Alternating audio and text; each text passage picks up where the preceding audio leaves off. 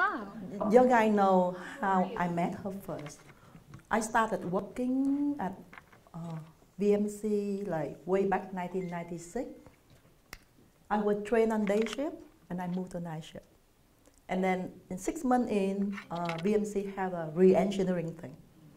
And I worked very little. So I ended up picking up extra job in Alexander Brothers back then. I know at least a little bit at work, just because I was so new. I don't know who and who. I just know the face.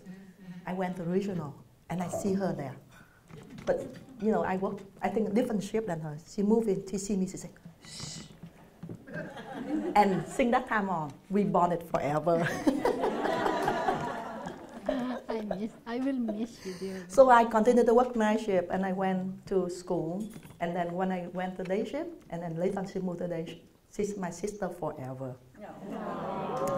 You know, she's not only my mentor at work, she's my continuous, consistent lunch provider. Everybody know me. I came to work without a lunch bag.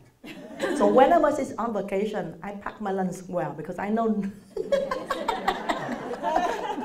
I know how to take care of myself.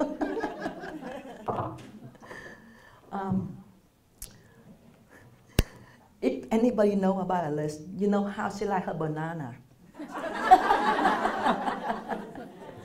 She want it just right. She doesn't want freckle in it. She want it green and she want it hard.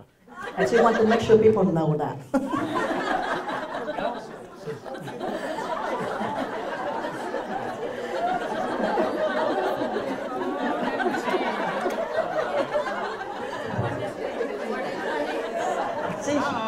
She's a very loving person if people want to know. So when she dropped the bomb that she's, you know, leaving VMC and 2 weeks notice. And in 2 weeks we have to strap up the plan and say, it cannot be Christmas. It has to be past Christmas. And here we come up in January. And I was worried. I say like, probably I'm thinking about 25 people. And look how much it turned out to be. That so many people come and say goodbye to you.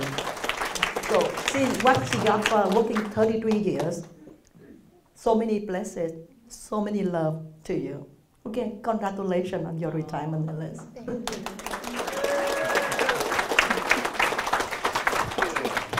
Oh, thank you. And there should be another person on that side. Oh, she's here. Oh, I guess we have to have a lineup over here. Okay, the next person should also stand up right now. Okay. I'll hold on to it. Okay. Okay. Hi, Elise.